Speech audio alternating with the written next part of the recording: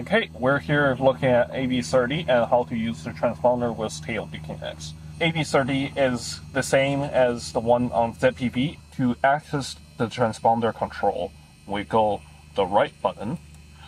We come to the bit screen where it says squawk, alt, and status. And there's also pressing the left button is ident. So if we want to change squawk code,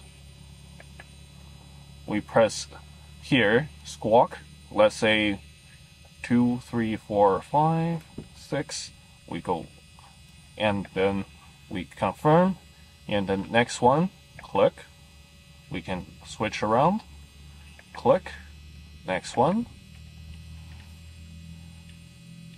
click, next one, click. Afterwards, press done. And we have our squawk set.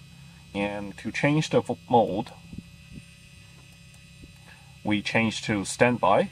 We click twice on the right button and mode to on right now. Click again, alt and standby. Afterwards, same thing, left button, done. Right now, it's in standby mode.